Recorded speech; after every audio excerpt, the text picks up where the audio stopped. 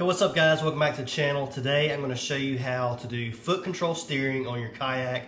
I've got the NK180 motor. This works also for Torpedo, but stay tuned, let's get into it. Now you really only need a couple of materials. So you need some tubing. This is 1/4 inch sprinkler tubing.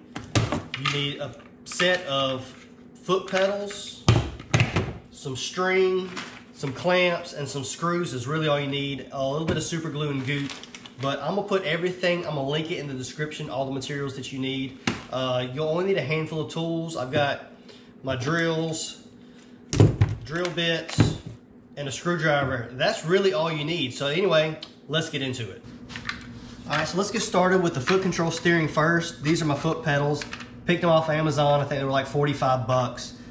There's several different brands out there. You can get them from your local kayak store or wherever. I'm gonna link these in the description so that they're easy for you to find. But I've already pre-drilled my holes. I've got a hole here and a hole here.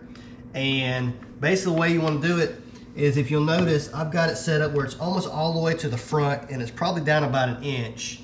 And I'm using screws with a flat head on top. The reason that is because if you use like a panhead screw that's got the little bubble on top, then your pedals will catch when they slide through. So make sure you get a nice flat top screw. And I always use stainless, lasts longer with our extremely wet conditions in a kayak. But anyway, let's get this thing rolling. So we're just gonna screw in one side, leave it a little bit loose so I can get the other side right.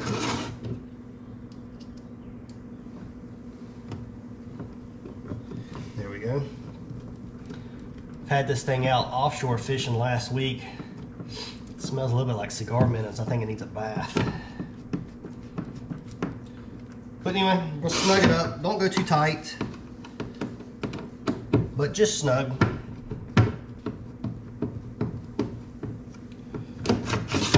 Make sure you're still loose. That's perfect. So now we'll get into our tubing. All right, next up, we're going to drill a hole right here and come around and drill one right there. Now you'll notice that I've drilled just above the seam and it's in line with where the wings are on my motor. So I've already got this side done. You can see the string goes into there. We're gonna do the same thing on this side, and we're gonna pass our tube through here. We're gonna catch it in here, and then I'm gonna show you all how to feed it through the front. So now that we got our pedals installed, we're gonna go ahead and install our tubing in the holes that we've drilled. We'll start in the back and fish it through a little bit. And then we're gonna reach up here, find it, make sure that we're not twisted around anything. All right, now so we're gonna take a piece of wire and run it from the front cockpit in here, because it's a lot easier to fish it back a few inches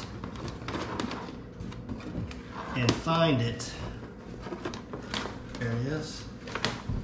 And make sure it's not hooked to anything. And then we're just gonna thread that wire inside our tubing a little bit, and basically that's just going to act as a guide when we pull it back through. So pull our wire through. We're going to make sure we pull it up to about where we need it, and then we're going to go glue the back, and then we'll install the tubing on the sides. All right, so now that we've got it run through, I've got plenty of slack on the other end. I'm going to go ahead and cut this probably a couple of inches long, cut my tubing so that it doesn't completely fall in there. That way it still sticks out a little bit. And then I'm going to put my goop on it. A little goop.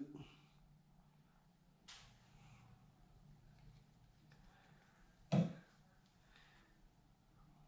of wrap it around, rub it around there, and then stick it in where it's just sticking out about that far. And then we're gonna let that sit for a little while. Normally I'll use super glue, but since my hole's a little bigger, I'm having to use the goop, and it takes a little bit of curing time. So we'll probably let it sit for about an hour So now would be a good time to go ahead and work on the other side. And we'll come back once this is dried and I'll show you how to route the cables. All right, now that the tubing has had a chance to dry, we're gonna go ahead and route our tubing. And the way I do it is, honestly, I reuse a lot of the screws that are already in the Kayak. That way, it's a minimal amount of holes that we have to drill. But we're gonna start right here at the back and pop off this one using these little clamps. And I'm gonna put the tubing on the top of the clamp, so the screw will actually be on the bottom. And what that allows it to do is the tubing won't have to bend as much. It'll be more of a straight line, and it'll be easier for the string to pass through. So I'm just gonna get it started, and then I'm gonna pull just a little bit of tension from the back of the boat. Not too much, because we don't want to pop it loose, but the tighter it is, the better it's going to work. So now that I've got it pulled tight, I'm going to screw that back on where it's just snug. And then reach in here and make sure that you're in a straight line. You don't have anything weird. Yep. Good deal. You don't want to be twisted around any of your rudder lines. So we're going to pop off the next one, same as we did the last one.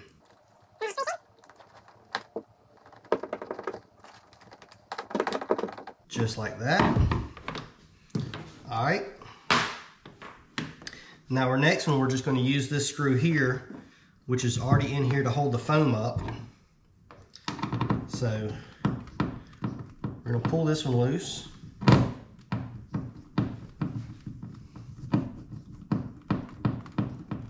And this screw's a lot longer since it's going through that foam.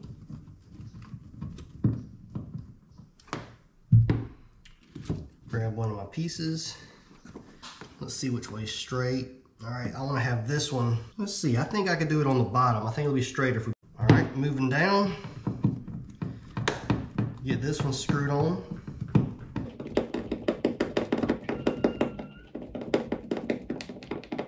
That'll work. And then this next one,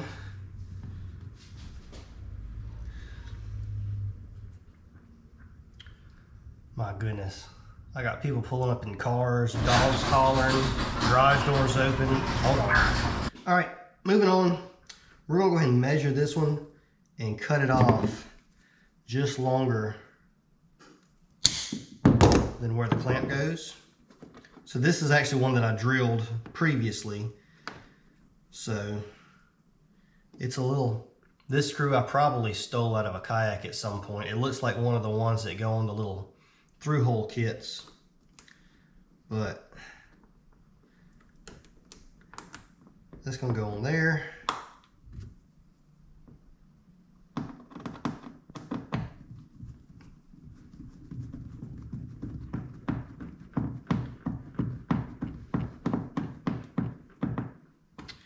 There you have it. It's ready for string. Let's run our steering cable. All right, now that we've got our tubing glued in and installed to the side of the Kayak, we're going to go ahead and run our steering cables. So we're just going to thread it right through here from the back, and it should go all the way to the front without really running into any issues.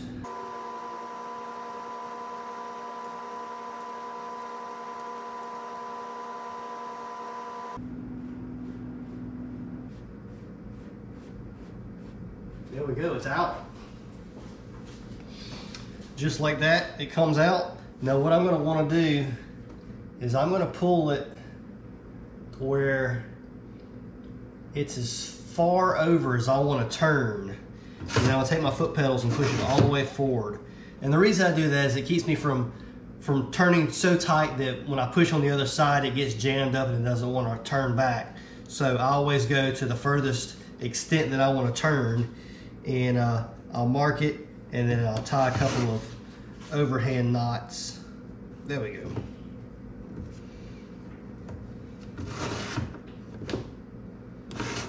All right, now I'm just gonna tie 5 or 6 overhand knots right here where I've got it. And that should make a nice, neat, secure steering cable.